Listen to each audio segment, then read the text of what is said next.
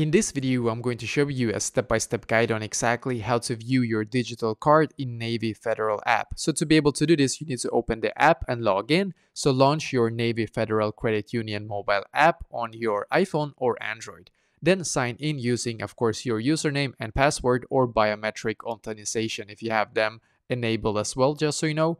And then you're going to access the card section. So tap or click on cards section, often located in the bottom navigation bar. This section manages all your debit and credit cards that you have connected to Navy Federal, of course. Then you're going to select your card. Choose the specific debit or credit card you want to be able to view. Depending on app layout, you may need to scroll past the account balance to find show more details, just so you know. Step number 4, view digital card details. So look for an option like view digital card, show card details, or digital card, something similar to this. Then you're going to click on it to display card number, expiration date, CVV, security code of that specific card that you clicked on.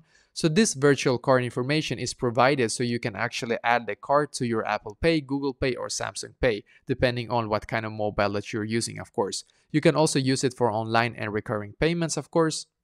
And if you are not able to see this option, by the way, so Navy Federal automatically emails a digital version of your new card shortly after approval. So even before you receive the physical card, you can access it through your email, just so you know. So check your email if you have received anything from them. You can also request a virtual digital card in-app or via customer support. So you can also contact the customer support and they can help you with this as well.